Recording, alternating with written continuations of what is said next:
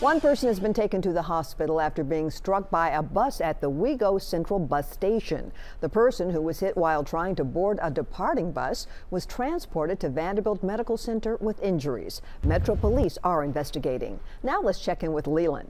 All right, around the Mid-South Florida this afternoon, temperatures are near 60 degrees, between 55 and 60. Breezy, a few showers this afternoon, but the better chances for rain come in tonight. And then as the cold air comes in, some of that rain may change over into winter weather. As of midday, this is the latest winter weather advisory out.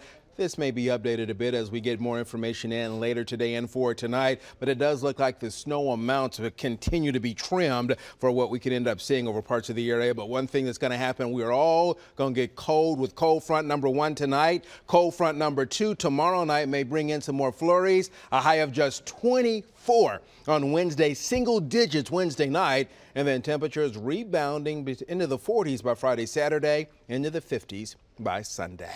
I'm meteorologist Leland Sadem. Have a good afternoon and evening.